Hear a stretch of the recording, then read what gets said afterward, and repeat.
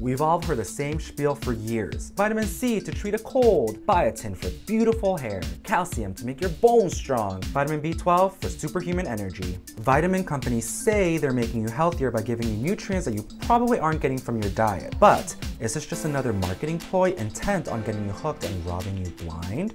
I'm looking at you, Goop.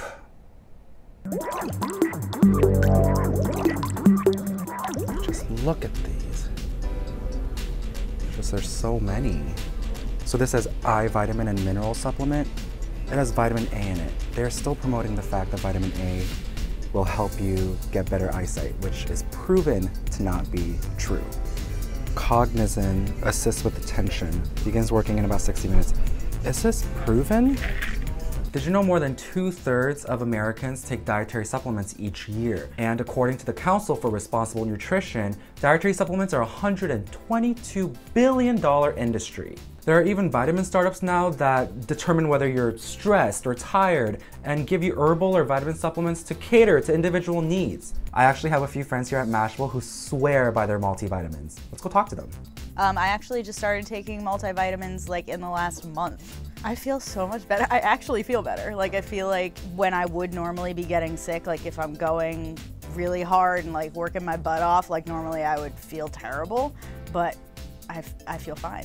I take several multivitamins. I have vitamin B, vitamin E. I have an energy supplement that I take. I do biotin and vitamin C and all that fun stuff. So I'm pregnant right now. And so I take two things. I take a multivitamin for prenatal, and then I also take a fish oil, DHA, which is supposed to promote brain health. So I have a problem where I take like 30 vitamins a day, and I'm a huge sucker for things like this, where they package your vitamins for you. But I also bring my own into the office. So it's pretty clear that people are convinced that their multivitamins are making them healthier.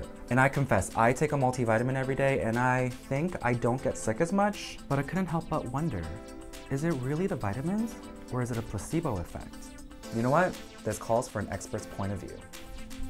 A lot of patients ask me this question about which supplements they should be taking or if they should be taking any supplements. The most frustrating question for me as a clinician is when patients ask me if they should be taking high doses of vitamin C to prevent the common cold. But the truth is that there's no evidence that shows that vitamin C decreases the duration of an illness. In fact, it actually is more likely to make your stomach upset. It's difficult to know that what you're taking is actually what they brand it to be. The FDA is mandated to regulate pharmaceutical drugs that are on the market as well as the food that we can buy at the supermarkets, but they don't have strict regulations on the supplements that are on the shelves. The only thing that they require is the name of the supplement and a disclaimer saying that it has not been tested or evaluated by the FDA. Right now they operate on an honor code, and a lot of the time it's not until something goes wrong that they do some inspection and find out that what they have branded the supplement to be actually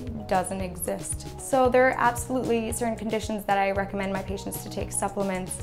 Women who are around the age of menopause, if you have certain diseases like Crohn's disease or ulcerative colitis, women who have heavy menstrual periods should be taking supplements. If you're on certain medications, it reduces your absorption of other nutrients. Here are some other ways you can get these vitamins without taking supplements. Vitamin C. Eat an orange. Vitamin D. Get some sunlight. Biotin. Eggs and soybeans. Calcium. Milk, cheese, butter. Probiotics. Yogurt. Iron. Lean meat. Vitamin A. Carrots and sweet potatoes. Trust me when I say that if you have a good diet with a lot of whole grains, green leaf vegetables, citrus fruits, and lean meats, that you do not need to take any supplements. In fact, it has the potential to do more harm than good. At the end of the day, if taking a multivitamin really does make you feel a little healthier, is it really that bad? Yes, it's bad. Since the FDA isn't gonna do the work for us and determine if the label is correct, we really don't know what goes in these vitamins. Supplements are one of many things that experts really want you to do your research on because it might be a matter of life or death. Taylor, no! What the hell? So the next time you grab an emergency or an airborne, just know that if you have a healthy diet, you really don't need it. Follow the evidence, especially with stuff that you put in your temple of a body. You deserve it.